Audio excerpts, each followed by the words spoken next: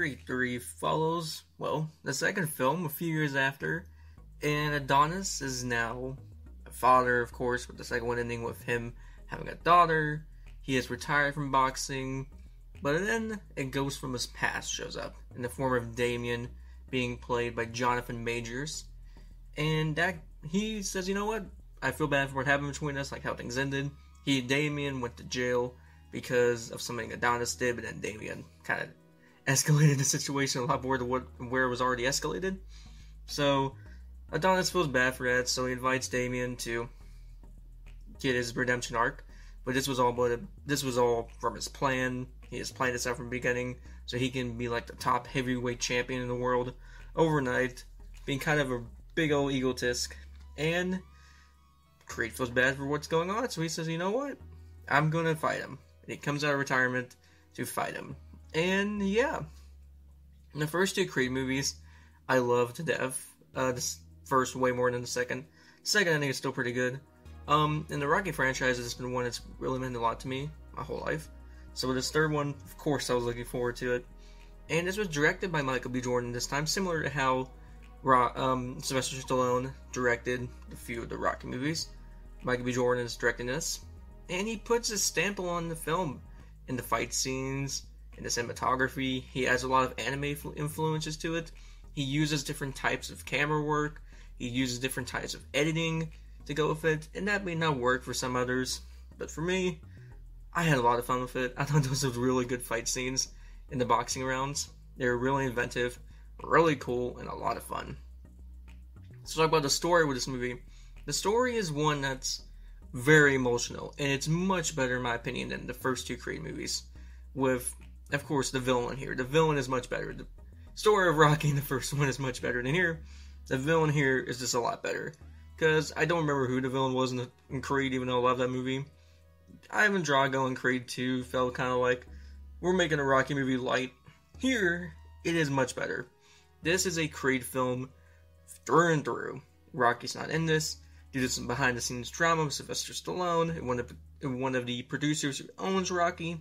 So, it's really interesting going into this, having a Rocky movie without Rocky, like a movie set in the universe without him. Even though Creed 2 kind of left off to where, yeah, we can do that. And, which was good that they set that up. And, I kind of miss Rocky a little bit in this movie. Not enough to where I could get, like, actively angry about it. It was just, there was some scenes where I was like, he could come in here and give a little pep talk, I don't know. But this is much more of a Creed-centric film, and it was very good in that regard. There were some very emotional moments in this film regarding Creed's past, for one, but with some characters from there, too. His moments with his daughter, his wife, where Adonis wants her to fight back, and Bianca, Tessa Thompson, doesn't want that, because, I mean, she doesn't want this to be a whole big thing. They have different ideologies. His mother is still holding grudges, who does indeed pass away in this film, which was very, very sad. It definitely made for one of the most emotional film moments in the movie, because I thought back to the first film, and when that movie opened, and it was just, yeah, it was very hard-hitting. And that leads Adonis to go after Damien. And, yeah, it was pretty good. Again, the fight scenes were great. They were really enjoyable. Jonathan Majors in this movie as Damien is so good, because he carries so much of the movie's, like, emotional core, to where, yeah, he made a mistake. He didn't do what was right in that situation. He was just trying to protect Adonis, and he took the fall for him. Because Adonis, well, he didn't really mean to, because Adonis ran away. So you get why Damien is mad, you get why Damien is upset. He feels cheated, for one, because Adonis got to live the life he wanted. And for two, it was the whole backstory there, where if he would have been the one to run away, not Adonis, he could have got that. And it's just the idea of what could have been is what really holds Damien back. And Adonis is well, I mean, I'm helping you as much as I possibly can, but you're going a little bit too hard, for one, and for two, this kind of stuff, just if you force it to happen, it's not going to be what you expect. Man, it's not going to feel earned. And there's a great scene in this where, after they fight, they are in, like, a locker room of sorts, and they're just talking, and it's very well done.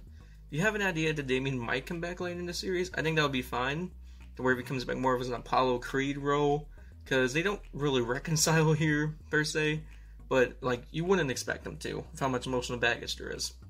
But they do, in a way, become frenemies of sorts, I guess. And yeah, it works for a film.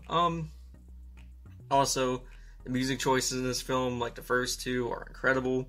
They really do work here, like they did with the first two.